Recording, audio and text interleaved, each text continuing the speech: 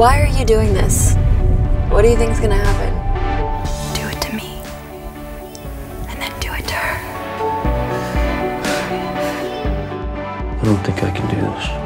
It's the way he looks at you. It's the same way he always did. You just stopped looking back.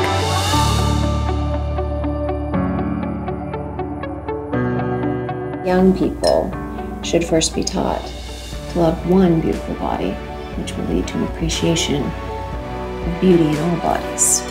Based on what you witnessed, would you recommend that the accused be expelled from the city? Do I look sure about anything? More sure than most of us.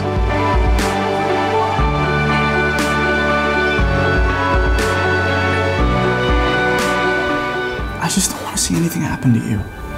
It's not your